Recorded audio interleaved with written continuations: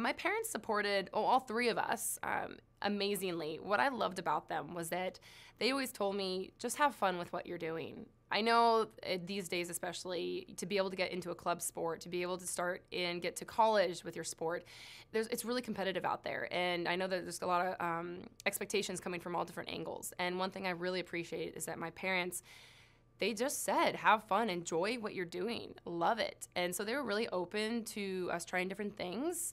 They did want us to commit to it, though, when we did. Hold yourself accountable to it, create that work ethic for yourself.